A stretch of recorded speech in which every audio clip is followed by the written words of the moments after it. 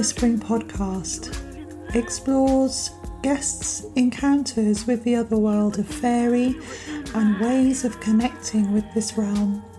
From listening to messages in owls' hoots, finding a four-leaf clover, chasing rainbows, or inviting a gnome to dinner. I'm Claire Sylvan Wand, a fairy whisperer, researcher, and your guide on this journey. Take my hand and step into the twilit woodland, where they are waiting to meet you.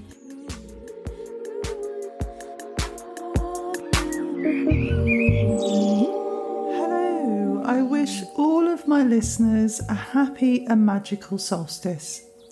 I'm still recovering from the flu. Apologies that I was unable to record my usual intro and outro for the episode with C.G. Michaels. I've only just got my voice back and stopped coughing. Before I introduce my guest for this episode, a reminder that you can follow the podcast on Instagram at fairy_whispering_podcast. I also have a Facebook page of the same name, Fairy Whispering Podcast, Twitter at Fairy Whispering, and on my Fairy Whisperer YouTube channel, where there are video versions of all my episodes, including this one. All show notes are available on the podcast blog at www.fairywhisperer.co.uk, and I spell fairy F-A-E-R-Y on my website.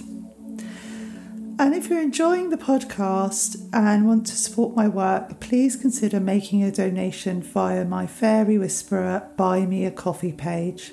Every donation helps me to keep the podcast going. Thank you. Thank you to Third Girl from the Left for allowing me to use their track Oxygen for the show theme music. Now on to my guest. In this episode, I chat with Rachel A Blackwell, an illustrator and mural artist from the UK. She calls the enchanted realm that her paintings are based within the Ethereal Earth. Rachel shares about her connection to the land and a life-changing event that opened her up to some beautiful realizations and fae experiences. Whilst receiving sound healing at a special retreat centre, Rachel overheard 3 female fairies discussing her life. We talk about who these fae could be and what they were saying about Rachel and her life. Plus, we discuss Rachel's connection with nature, dragons, and her discovery of a special fairy door in Woodland whilst she was searching for a tree staff.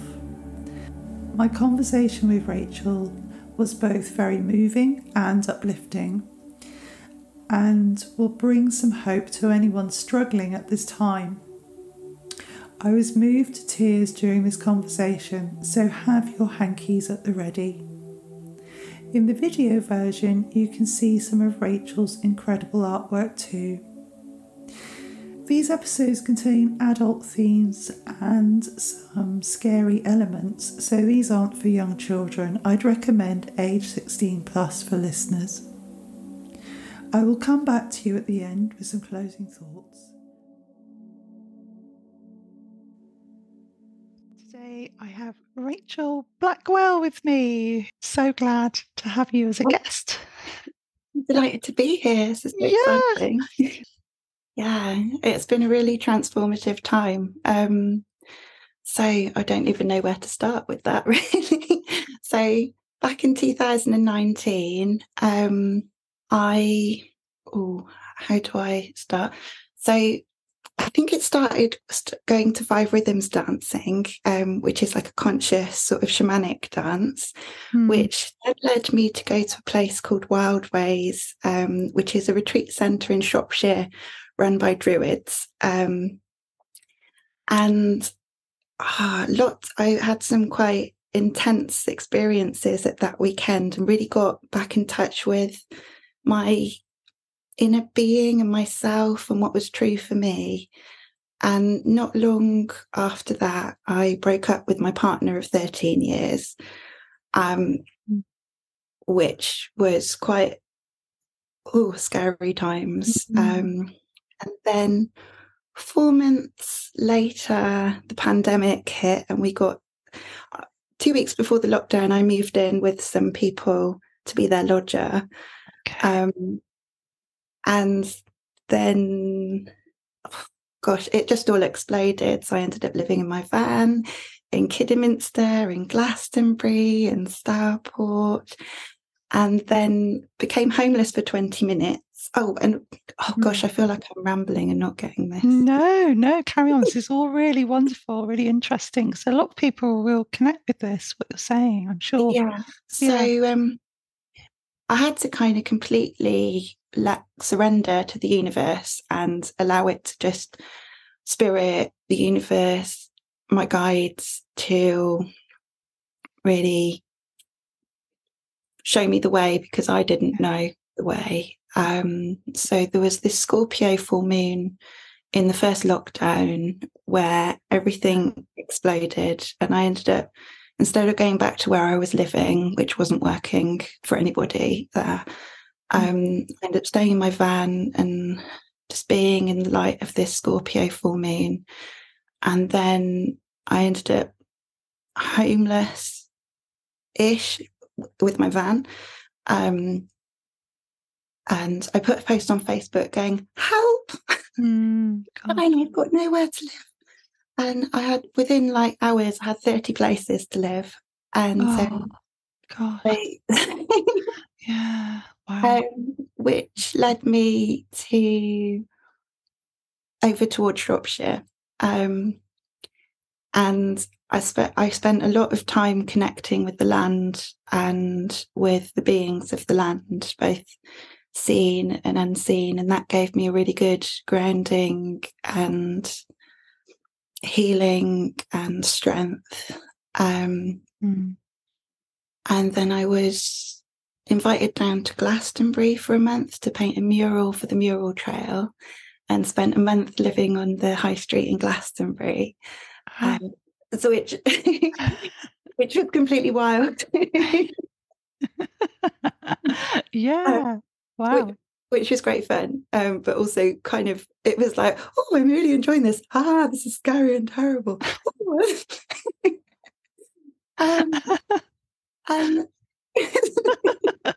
Yeah, so like I can imagine the ups and downs, gosh, with thinking,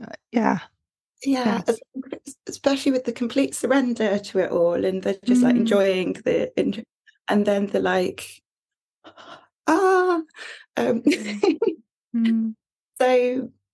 and then I got a commission street to paint this enormous mural for someone's private swimming pool in Solihull. So I knew I had to come back up this way. Yeah. So I found somewhere to live near Stourport, in a place called Wilden. That was just by this beautiful red sand common. So I painted that, and then decided to stay there for a while and kind of try and get some ground beneath my feet and get myself properly on my feet. But then I broke my ankle. Oh gosh. A few months. Yeah. I was exploring these industrial ruins that have got these amazing graffiti with a friend, and then I jumped off a small wall and it just went. Oh. So yeah, that, and I was living up at this attic, and the people I was living with weren't really there. So that was another kind of, oh my God, what's happened to my life? And then we're in lockdown, and I did this series called A Light in the Darkness, from the Samhain to the winter solstice that year, basically to keep myself sane. But so every day I came up with a new image and painted it, and there's 50 paintings in that series, and it's really interesting people's responses to it. That one, because there's a lot of hope in there, but there's also, it is like darkness and with the light in it. And I'm hoping that might get turned into an oracle set at some point. Yeah, I just had a yes then in my body with that. Yeah, that sounds really powerful. It was really, really powerful. Strangely, I'd set the intention a week before I broke my ankle. I'd been on a dancing retreat for 5 days, and I set the intention at the ending circle to live purposefully and on purpose. Mm-hmm. And yeah, be careful what you wish for, because just over a week later, I landed back from the hospital. I made myself a cup of tea. And then I didn't know how I was going to get that cup of tea from the kettle to somewhere to sit and drink it and go out in the garden. Yeah. And everything that I had to do had to be fully planned and fully on purpose. And oh my gosh, I kind of, yeah. So that was a very interesting experience. Yeah. So, and you have this connection with the Fae and the other world, very close connection that you channel into your art. You're just saying about your oracle. What sort of guidance were they giving you as part of this journey? What sort of guidance did you receive, or was it very much felt, and you were just following your intuition, and then given signs, or did you have any sort of direct messages or visualizations or dreams or of any kind that guided you? Yeah, so the vision I got was of the earth pulling me down by my ankle and telling me quite firmly, ground yourself. And I had, it came through, so I sat in the garden every day and I made friends with a robin, and it would, and I got some bird feed. And so every morning I'd go out and drink my cup of tea and give some bird feed. And after a few weeks, it would come and sit on my broken ankle boot. And oh, that's beautiful. And it felt like nature spirit, the robin, was like supporting me. And I also had a blue tit fly. I was living in this attic and a blue tit flew into the room. And I've got a thing about sometimes fae don't come as what they transform and shapeshift and will come in the most comfortable form. Yeah. And if a little fairy had come and flown into my room at that time, I'd have thought I'd gone insane. So a blue tit flying into the room, it just felt like a real message of like hope and just real hope, and that the lightness is still here, and you can get through this. That's all right. And I ended up drawing a blue tit talking to a fairy that day. It just I'm going to cry. This is so beautiful. I mean, I love your art, and when people, please check out Rachel's art. It's amazing. I'll put your details, obviously, in the description for this episode, so people can find you. But yeah, so what an amazing experience to have. So you were very guided by nature, the other world at this time. And so that moved your art forward as well. And and did you continue to have connection with these birds, or has that sort of flourished since then, or with other birds, or is it just something of that time? So I kind of have these little magical nature experiences from time to time that feel like spirit, fairy, I never know what to call it, is speaking to me through it. So the latest one was an owl that which was really beautiful. The other week I was driving home in the dark down the lane from a friend's house, and there was a thing in the middle of the road. And I slowed down, and I got there, and then there was this owl, and it just took flight in front of me and was flying in front of my van for ages and ages. And it just felt so magical. So the next day I was like, I've got to paint this owl now. Yeah. I painted that one, and as I was painting it, these blue roses appeared in its talons with little tiny fairies. Oh, that sounds gorgeous. Yeah. Oh. And what was the significance of the blue roses for you? Is there anything that it just felt like a gift, or was it something symbolic for you? I don't think I've quite worked that out yet. Yeah. It's a bit of a puzzle, because I was looking at it because I get into the flow of painting and it just sort of flows through me, and I'm kind of like I'm sure you know the feeling, because your beautiful artwork, that it's just kind of comes, and I've got to figure it out. I could try and figure it out consciously later, and I'm like, I have no idea what that message is, or if that's a message for me, or if that's a message for someone else. Yeah. And do you find that later on, say maybe a long while later, you'll suddenly realize, oh my gosh, there's something happening in my life now, and I realize why I painted that? Sometimes. But then sometimes I don't think it's actually for me, and I'll be at a show or an event, and somebody will come and see the painting, and it will just speak to their soul somehow, and Yes. I'll be like, okay, that was for you. Yeah. And it's often the painting that they buy and want to live with.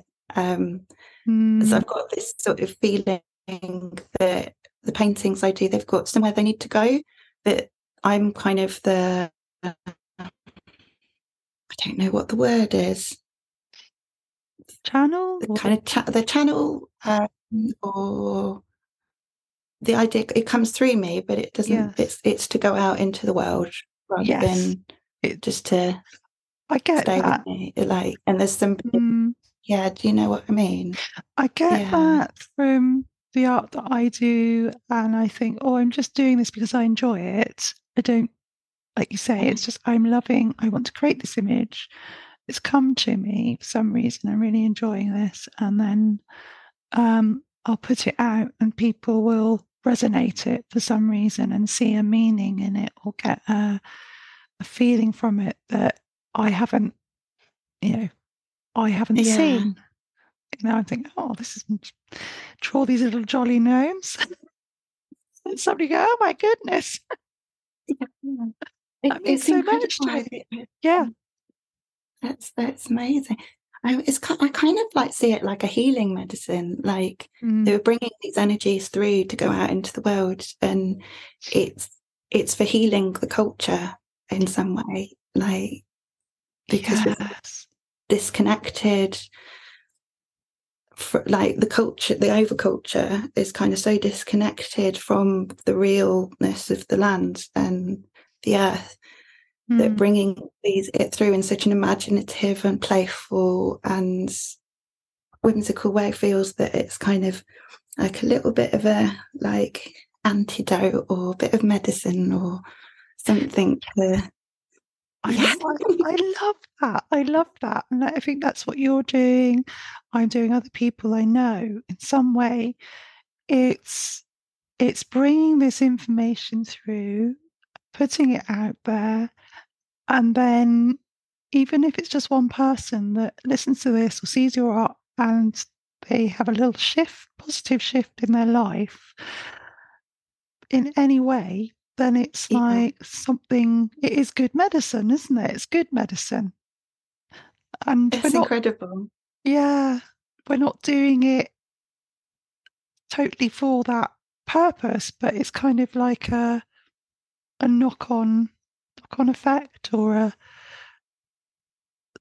part, that comes through, isn't it? Maybe, I don't know, we're not always conscious of why we're doing things. We just think, oh, this is a good thing to do.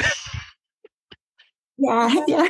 Someone receives it, goes, oh my gosh, that was amazing. And you think, oh, really? Oh, okay. So it's like putting jigsaw puzzle pieces together, I think, isn't it? About Yeah. what we're doing. Yeah. Mm. Oh, that just reminded me of this one time I was at a market and it was raining and it was grey. And I had to really talk myself into being there because I didn't want to be. It was just like, oh, I want to be in the warm. Like, no, my job is to take this out into the world. I'm gonna be the sunshine today. That's what I'm gonna do. And this old man came up to my stall and his aura was just all grey and he was wearing all grey and he was coming to the stall, and then he came and looked, and then he opened up a beautiful flower looking at the art, and then he finished looking at it and then he kind of closed back down and went, just I don't think I'm explaining this very well, but it was just such an incredible moment to see how that effect, his inner child of delight and joy came out for just those few moments. It's this is why I do this. This is what makes it worth it. This is why I'm standing in the rain and moving. Yeah, that's beautiful. Oh my gosh. That moment. I don't know what it is, the way you talk about your work, Rachel, is so authentic, and so that description was perfect, of how people react and interact with what you do. And what better testimony, really, that you're on the right path, and to see that in somebody, and to be able to see that is a real gift, I think, because not everyone notices these things, and I think maybe as an artist, maybe we're more attuned, empathically in tune to people's responses. Is that how you feel? I mean, that's just my interpretation. Is that how you feel, that you're very empathically connected to other people and their journeys as well as your own? Yeah. So I'm quite sensitive, very sensitive. I could, because certain things that have happened in my life, I'm quite hypervigilant as well. So people's emotional states, and that empathy and hypervigilance kind of that wasn't very expressive, but there's this. No. So I'm really, really aware of people's emotional states around me. Yeah.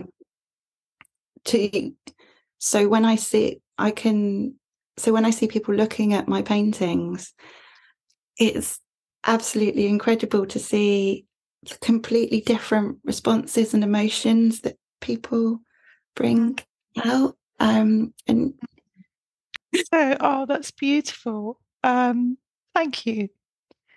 So the other thing that we were going to talk about was talking about interacting, was fairy conversation. And a fairy, this is beautiful. You were talking about this fairy conversation. So I'll let you tell the story. I'm going to sip some tea.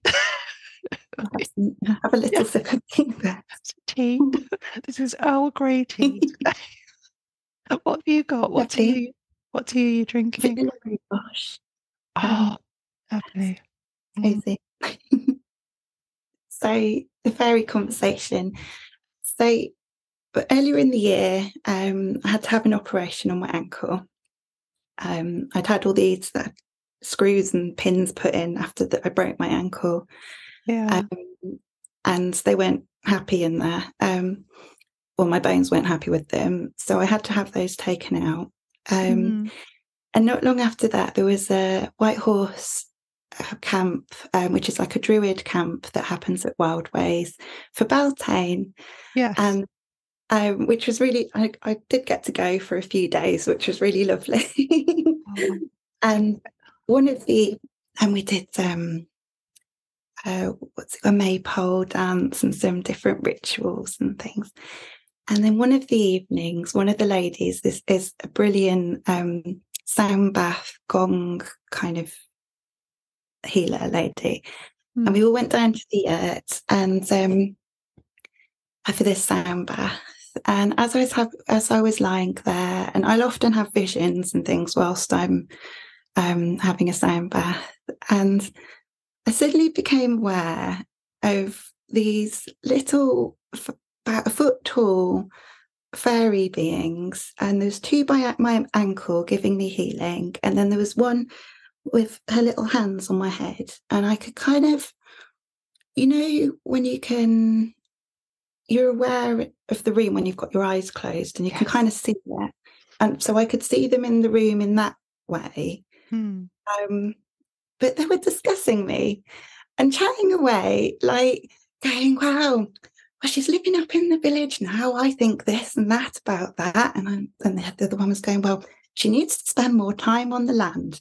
And I think we need to tell her that she needs to spend more time on the land. And they were like discussing all different areas of my life and disagreeing with each other. And I was lying there going, what on earth is going on?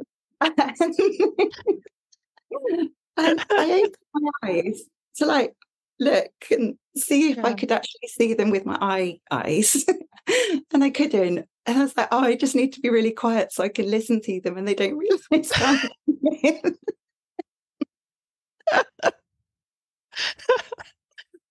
How funny. Did you get an impression of what they were like? Did they have different voices, or was it one older than the other, or male, female? Female. They're definitely female. And they were quite opinionated. Two of them were louder than another one. And the one that was doing the healing on my head seemed to be a little bit more, I don't know how to put it, like, not that she was in charge, but she seemed to be more like, if there was a hierarchy, she'd be at the higher in it. But then the other one that was very opinionated by my ankle was also completely happy to go, well, no, I think this. And if that makes any sense. Yes.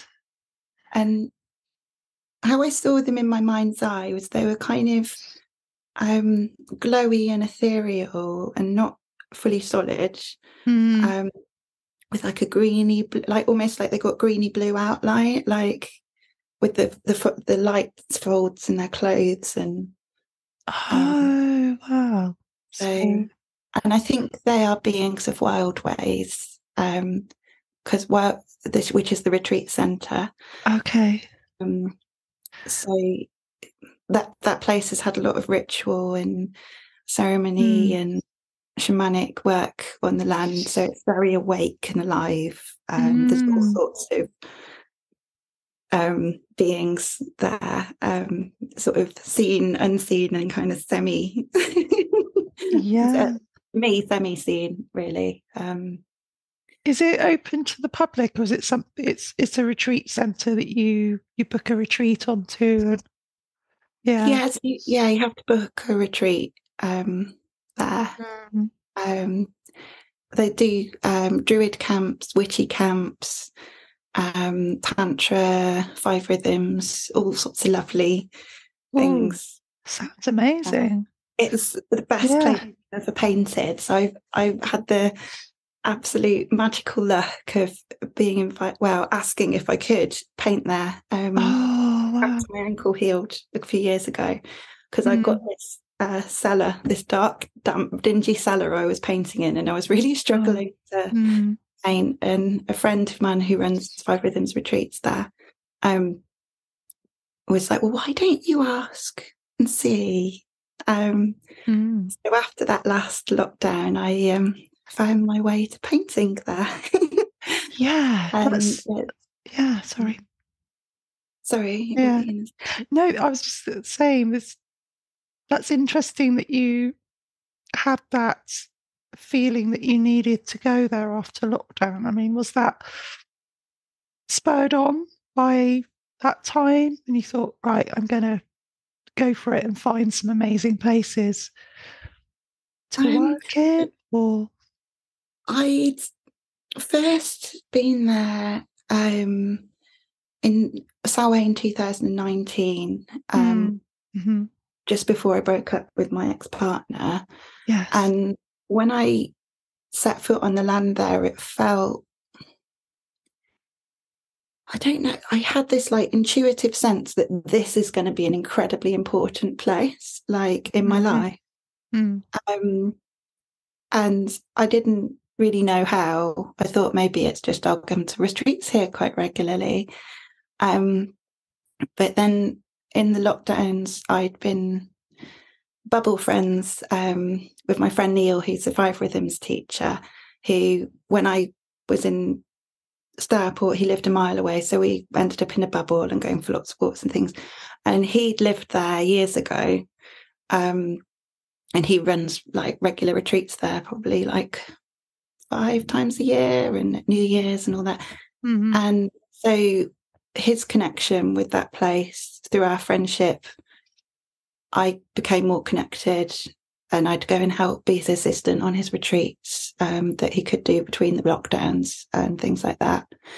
And then when I was struggling with painting in this cellar, he was like, well, why don't you ask Elaine and see what she says? Like, and then Elaine said, well, oh, yeah, of course you can. Like, you're welcome to. And so, and I was really shocked. And after going through all of that, I was kind of like in pieces and exhausted by all of the ankles and moving and everything. So it was real solace and real beautiful,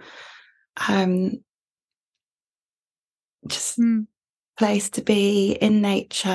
And you can hear muntjac deer barking every day, and there's like foxes and owls, and it's so just the nature there and the land, the way it so palpably speaks to you. And then after a few months of painting there, the people I was lodgering with decided they wanted to renovate the attic. And I had about 6 weeks to find somewhere else to live. And I tried everything. And I went to see loads and loads of houses. And then right at the end, I found this one in Cookley. And so I was just like, fine, that will do. It's somewhere to live. I'll have somewhere to live. I don't have to put everything in storage. And I hadn't really checked it out properly. And then I moved all my stuff in, and then the guy was really weird. So, and I stayed there one night and there wasn't a lock on the door, and I ended up barricading the door and feeling really unsafe. And then the next morning he texted me going, oh, don't unpack. And I was like, okay. And then he came and he said that he didn't want me to live there. Okay, then. Yeah. I don't really want to live here either. No. So, and I called up a friend with that. I just don't know what to do.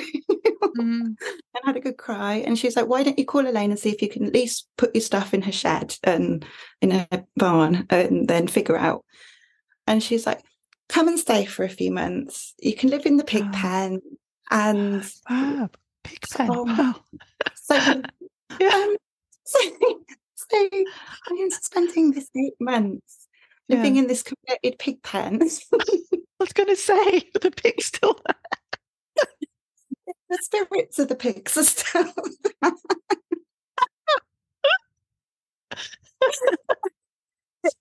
It's got a little log burner and an electric, what's it called, plug thing. But there's no water. There's the kitchen's around the corner and the toilet's around the corner. Oh, it sounds gorgeous. It's got little days, and it was absolutely a complete sanctuary. And absolutely. I mean, it was hard, like especially the winter was really hard at times, but it was an absolute delight as well, being that close to nature, and the beings there were incredible. And the retreats, like the people you meet on this retreat centre that come through, is like Norwegian shamans and academics like specialising in like folklore and animism, and it's just wow. I just like listen. I just want to listen to everybody and just soak up everything. Yeah, I can imagine. Yeah. And that really grounded me into a different kind of connection with nature as well, the real practical connection, because like I always been like, oh, beautiful trees, hug the trees, but I hadn't been like, oh, out into the woods cutting down wood to then dry it so it can be firewood, and then going and getting it with a wheelbarrow, and then working out how to get it to light when it's cold and dark and rainy, and you get home and it's 10 o'clock at night, like, I've got to make a fire. Why isn't my fire? Please, fire spirits, please. Yeah. So it's given me a much more grounded and practical relationship with nature, which I think is coming out through my artwork now too. And the kind of the level of ethereal and then the level of earthly is sort of finding the thread through, because I can be quite airy. I'm a Taurus, but the Scorpio rising and the Gemini moon are quite amazing. The Scorpio. So yeah, because I'm not an astrologer, but I did a little astrology course beginning of this year about my birth chart, and we learned, and it was on a course, so we all learned about everybody's aspects in their birth charts and things. And so your ascending sign, the way I understand it, is like your path to the sun. That's how your vehicle to get to the sun. So your Scorpio is your pathway to your who and what you are. Yeah, that's the way I understand it. I'm a Libra rising sign, so I'm a Capricorn, but Libra rising, so I've got the earthiness that's keeping me grounded, but then the Libra, that imagination, balance, connection to sparkly things, airiness. Yeah. And then my moon, Libra air energy. Yes. Yeah. And then my moon is in Aries, which is to do with the inner child and expressing the inner child. Yeah. And fire. Brilliant. Yeah. So so you've got earth and water, and what's your moon sign? Gemini. So air. Okay. Yeah. So I find it fascinating. Sorry. Carry on. It is really fascinating. Yeah, and the wateriness, because I can be very emotional and sensitive. I think that comes from my Scorpio. Yeah. Yeah. Yeah, and also that connection to the dark, the depth and darkness, and being able to express that as well. The dark, because you were talking in your bio, you talk about when you were a teenager and you created some very quite dark artwork that you didn't share. I mean, making that shift from keeping art private to stepping into your power as an artist, how's that come about? Does it come about through your nature connection and otherworldly connection, that standing in, or was it other things? Yeah. So, yeah, as a teenager, I was making some really weird, dark stuff. I'd learned about the surrealist techniques of like finding the image in the image and automatic drawing. And I'd been through some really, really, really dark times in my childhood. And I think that was all kind of drawing was my kind of coping strategy, really. Rather than it being art as such, it was fully just expression and trying to release what was needing to come out. And then I went off and did various little jobs and things, and like from care assistant to animal health licensing officer and recruitment, all sorts of things. And then in my early 20s, I got very poorly, and the mental health things from the younger ages came back with an absolute vengeance, and I couldn't leave the house for nearly a year, and the only thing I could do really was draw and paint and get it out, and I hit rock bottom. And the only thing, and I've been to Glastonbury. I don't feel like I'm telling this very well. No, it's good. No, don't worry. You are. Yeah, I've been to Glastonbury for the first time and picked up some books on like law of attraction and cosmic ordering and that kind of thing. And in this sort of rock bottom place, I imagined myself a life that would be a life that would be worth living, because the one I was living at the time was not I was really struggling with my mental health. So I decided that I wanted to be an artist, and I wanted to live on a retreat centre. And basically, I wrote down my life as it is now, almost, with there's a few extra things that haven't happened yet that I'm working on.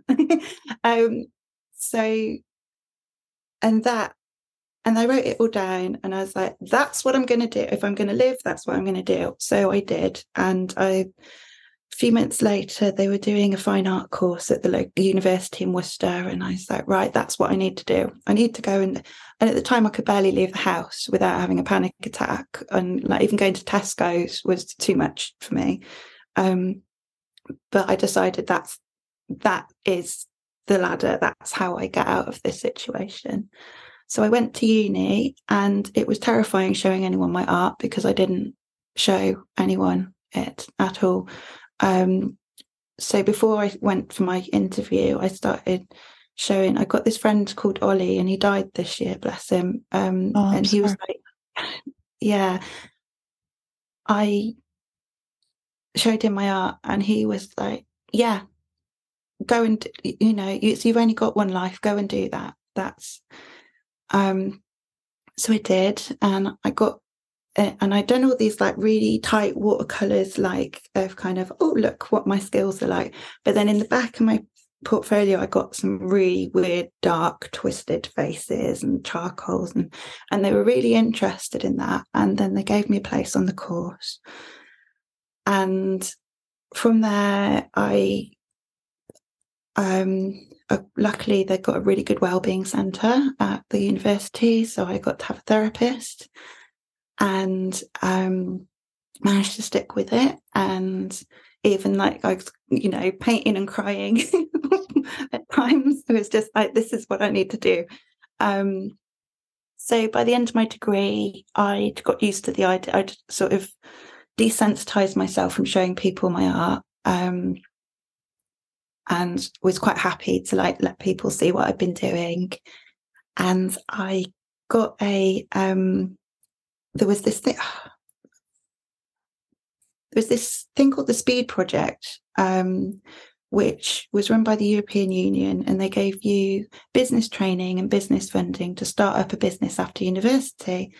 So I put together an application and went and did the presentation, and managed to get a space on this course that was an extra module on top of my fine art modules. And so when I left uni, I'd had marketing training and accounts training and had a vague idea of how to run a business. And then I moved to Malvern at the end of the last week of my degree. And just down the road from me was this little studio called 4A. And I walked past and saw there was a studio available. Oh. And I was like, oh my God, that would be a total dream if I could go and paint there. So, and then I got an email through saying, oh, if anyone needs any extra funding, put together a pitch of why you need it. Oh, wow. That's amazing. So we did. And not long later, I got an email saying, oh, here you go. And I called up the lady, and her name was Kay. And when I turned up, she just gave me a massive hug, and we got on straight away. And it was just, we were both on the same kind of wavelength. And then it sort of started. From then, I've had a lot of luck. From there, or synchronicities, or whatever you want to call it. And that was back in 2011. So I've been learning how to do this. I feel like every day I'm still learning how to do being a business artist and a business person. Yes. Yeah. And I know what you mean. Yeah, it's not easy. And all these new things that are coming out all the time, and new ways of doing things. And yeah, I can imagine. But you are successful, though. I mean, you've got, your beautiful website, and I've seen you at the Karen Case Fairy Fair in Glastonbury that you're going to be at again soon, aren't you? The end of October. Yeah, the end of October. Not sure when this episode will go out. That might have happened by the time this goes out. But yeah. So that's wonderful that you set that intention. Because I mean, I've got a background in the kind of meditation and coaching that I trained in, which was Thrivecraft. Okay. Is all based on that. Allowing the setting intention and the law of attraction stuff, really, and it's been, it's worked for me as well. It's and like you say, it's be careful what you wish for, because what intentions you set will come to you. But I think it's always good, isn't it? Even though it doesn't feel good necessarily at the time, and there can be challenges like you've been through, it does seem to move us to a better place in the end, would you say? I mean, on the whole? Yeah. On the whole. Yeah. Lately on the whole, Lately on the whole, depends. Depends on the experience and things. But really interesting. What did you call it? Thrivecraft. Thrivecraft, which was set up by my friend and mentor Kay Starr, who's she lives on the Isle of Cambrai in Scotland. And I met her. I was looking to do a meditation trainer course in 2013, and they were all in London. And then I came across this one in Totnes, and that's how I met Kay. Did my meditation training and coach training with her. So that's I've seen for myself how this setting intentions and surrendering and all that. That's not the easy part. No, that's not the easy part, because we naturally want to hold on to it, don't we? And especially in difficult times when we want things to be different. Come on, and it doesn't work that way. Yeah. I really like the name Thrivecraft. I'm going to have to look that up later. Thrivecraft, yeah. That has a real beautiful, yummy to it. Yeah, thrivecraft.com. Cool. Website. She's K Star, so KAYSTAR.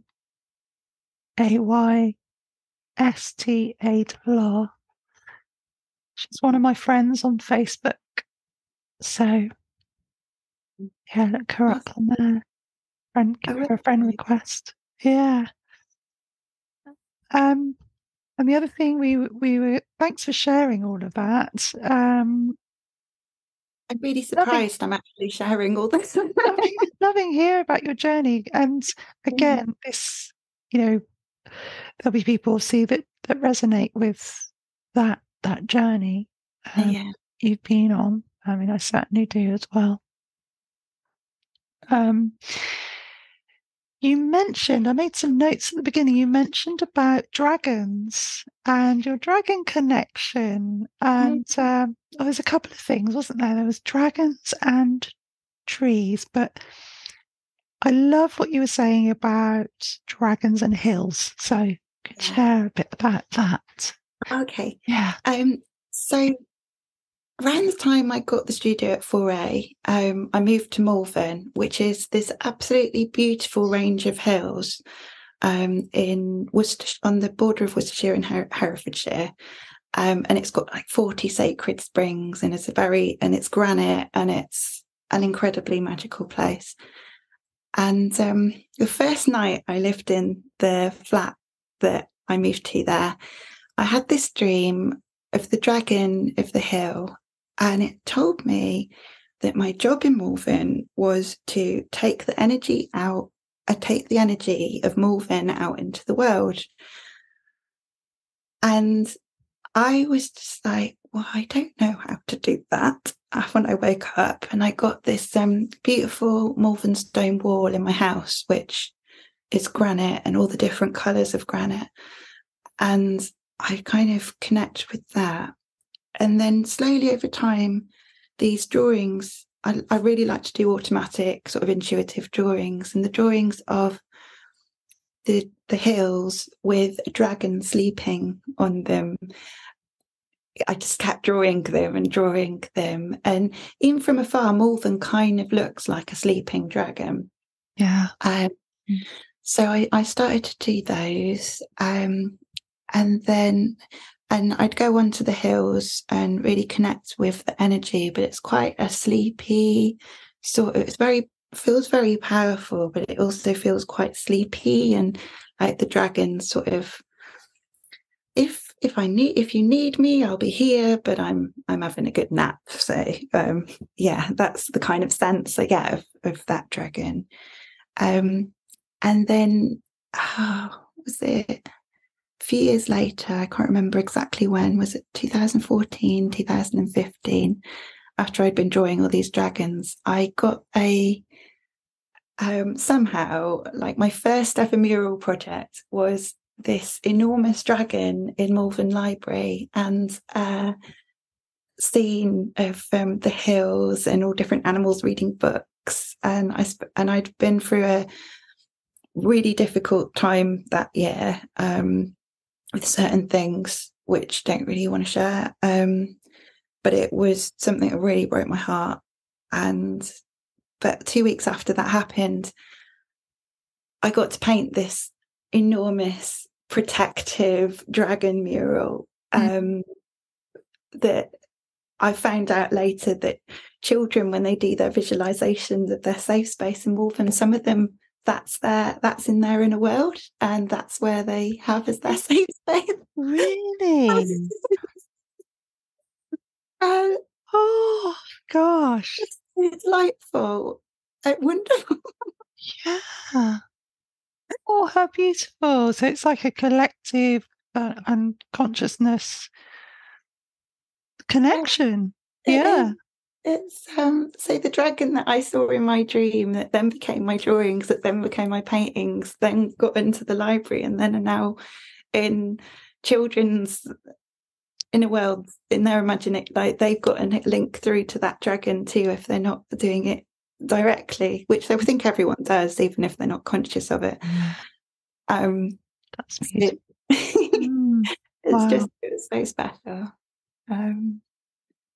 But dragons have started to reappear in my drawings lately, actually, but they're more kind of like sitting over the land rather than curled up on top of hills, which is quite interesting.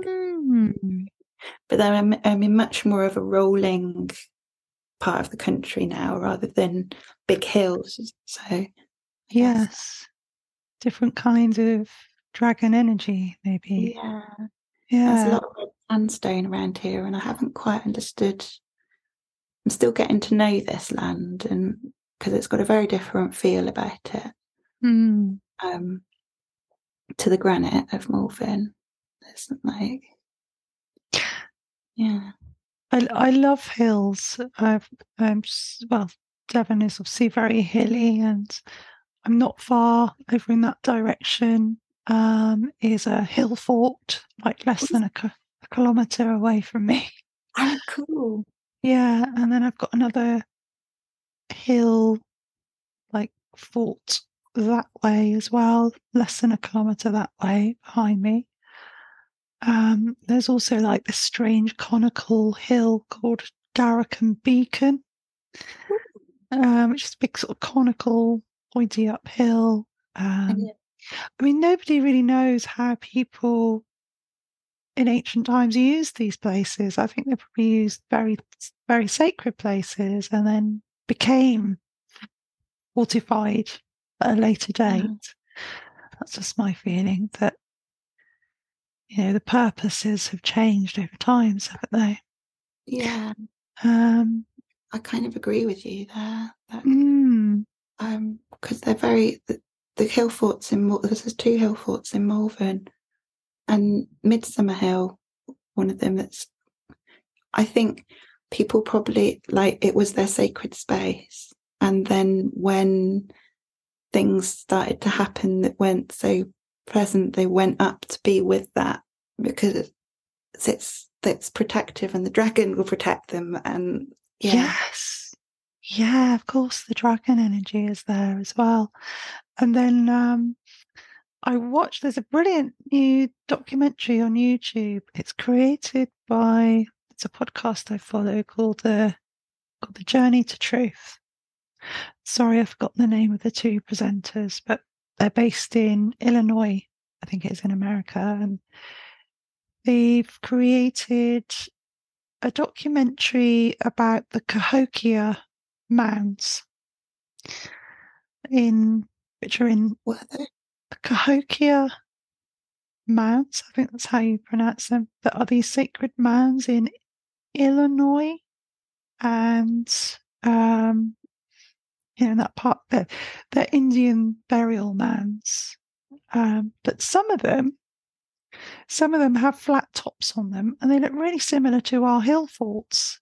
So I think it's all kind of like these places are global, aren't they? Like the pyramids, and it's just depending on the culture and the historical narrative, people have named them in a certain way. Whereas they're ancient places that, we've lost how they were originally, their original purpose. But yeah, so it's interesting stuff. I love it. That was so interesting. I'll have to. Yeah. What was it called? It's called Cahokia Man. So I think Cahokia is COHOKIA Mounds documentary, and it's Journey to Truth are the two guys that have made it. So it's only on YouTube, I think. I'll have a look. Yeah, it's really That worth sounds really watch. Yeah, it's fascinating because they go into the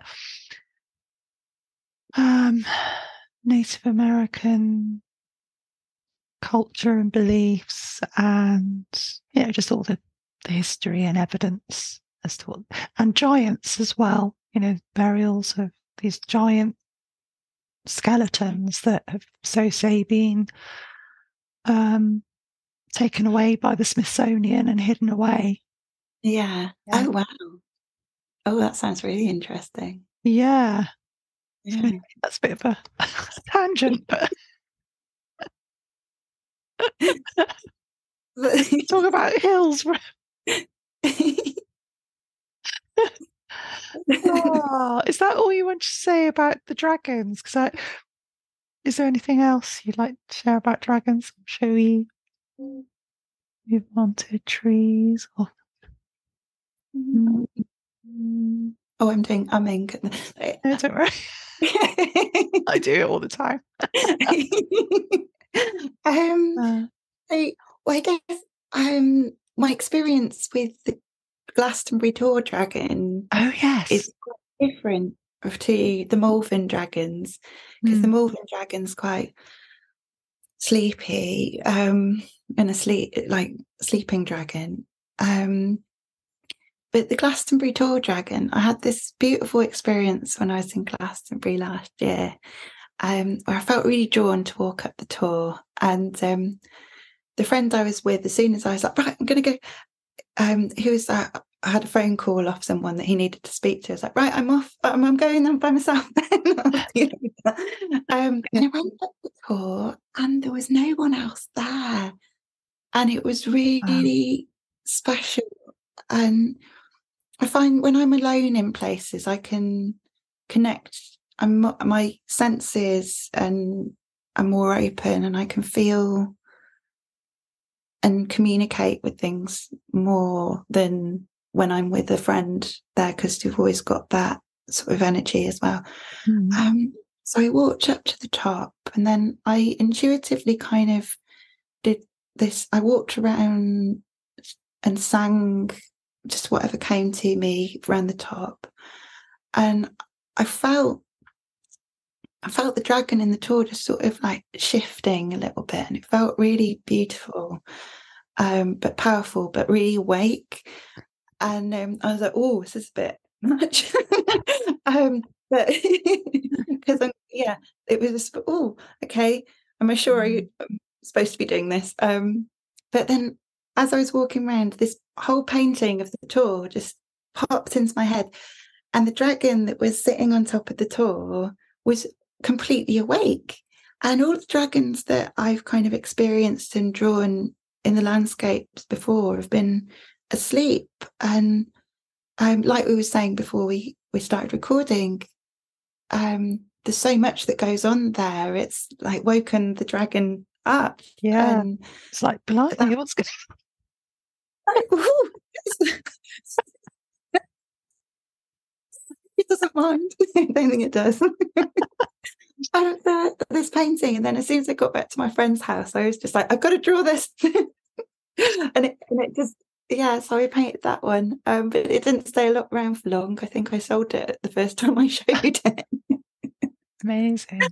Absolutely beautiful. But that one's been licensed as a greetings card of my greetings cards publisher, and I think I can't remember if my I've got a licensing agent who gets things made into like diamond art kits and cross stitches, and I'm not sure if that one's one of those as well. It's got little fairies in it too. Oh, beautiful. Have a look. All these are on your website, are they? Yeah. Yeah. Great. I'd love to see that. Oh, fantastic. And just before we end, I know we're coming up to about, I said about an hour and a half, but I really, I remember when we first connected a few months ago about you coming on, you said about the trees and connecting with, I think it's a fairy portal in Glastonbury. Oh yeah. Are you able to remember that one? So there's this woodland, I can't remember what it's called, but it's just outside of Glastonbury. And me and a friend went for a walk just before I was doing my bardic initiation around this time last year. It was when I was doing the fairy fair. so it was October, on the Monday after the fairy fair. I was doing my bardic initiation the next week, and we went to see if we could find me a staff and whether the woods wanted to give me a staff. So my friend's very spiritual, so like has quite a lot of experience with like druidry stuff, and so we went and asked the woods if there was a staff there for me, and we walked around and we did find a staff, but it was blackthorn, and I didn't feel that I was ready for a blackthorn staff. Because there's a lot of associations with blackthorn. Maybe one day, but I'm still quite early on my path with understanding kind of these sorts of things, and it felt just a bit too powerful. And we went into this different part of the woods, and when there's just a different feeling, it just changes slightly, and it just kind of feels a bit more dreamy and a bit more. And we noticed this little path going off, and we were like, "Oh, should we go and have a look?" And he's like, "Oh, this is a fairy place." Like we must kind of. So he spoke to the fae, and we found these 2 trees that like made like a little doorway and went through it. And we walked along, and we saw all these tiny, tiny little mushrooms all over this fallen tree. And then I sort of, when your feet kind of in the land and you kind of just feel pulled, and I'd never quite had to call it, but there's this just sort of like magnetic feeling that you need to go this way. And it did. And there was this big red pine tree, and in the bottom of it was the most perfect fairy door, and it was glowing green. Oh, I've got chills. Yeah. And it was actually glowing green, and I was just like, oh my God, this is incredible. And it's actually real. I took a photo of it and everything, and so I think like in practical reality, it's like lichen or something, or some kind of green, but it was so vibrant, especially against the red. And I just sat there, and those little dots of light that you see. Like, I don't know if you get that. Do you? Yeah. Yes. Little dots of light just. And I was like, oh my God, this is so special. And then I was in awe, and I didn't even hug the tree because it just felt like it was too like beautiful to like even touch it. So I kind of was at a respectful distance. So I did a painting of that one afterwards as well. And I wasn't going to put fairies in it, but then there was a little bit of paint that kind of looked like a fairy. I'm like, oh, okay. And then all these little fairies started appearing, and then in the bark of the tree there's all like faces in the tree, and then there's a fairy up in the leaves, and it was such a delight experiencing like the kind of exploring the painting through the paint as I painted it as well. It was just so magical. Yeah, that is incredible. It sounds like one of those, like you say, it's like journeying, isn't it? We're journeying with the paints, and wow, fantastic. What a lovely experience. In the woods one day, I think Yeah, I'd love to do that when we're both in Glastonbury, or if I come up your way to Shropshire. But yeah, that would be really lovely to do that. Glastonbury. I guess, the next time I see you, you're going to be very busy, aren't you, with your stall? Hopefully, selling lots of art. Yeah, but we will. That'd be a lovely thing to do. Yes. Because the other thing I'm doing at the moment is I'm doing some more events. I'm going to be doing some, so little plug here. I was just doing this yesterday. Yeah. So what you were just talking about, seeing images in nature. I didn't Yeah. realise that had a name, or sort of a label to it, but I did a little psychic course earlier this year, and it's called nature scrying. That's what it's called in the sort of Oh, psychic world, nature scrying, where you look at nature and see faces and figures, which is something I've done, I think, since a child, and then gradually thought, oh, this is the thing that I can use for my art, like you're doing. And then sometimes, like you say, when I'm creating art, there'll be a blob of paint. I think, oh yeah, that's like a little person or a face or something, and then that becomes a thing. So the workshop I'm going to do, which is on the approach to Sawain, so it's Sunday the 29th of October. It's scrying. So I learned how to do scrying where you use, like, and anybody can do it. You don't have to have artistic talent, and you use pastels and scry for images, set an intention. So I'm going to do it with fairies, where people can scry for fairies and receive symbols or fairy imagery. Yeah. oh wow, that's going to be amazing. Oh, brilliant. Yeah, because I love it. 'Cause it's, something I enjoy doing. So, oh yeah, I should be doing a workshop on this.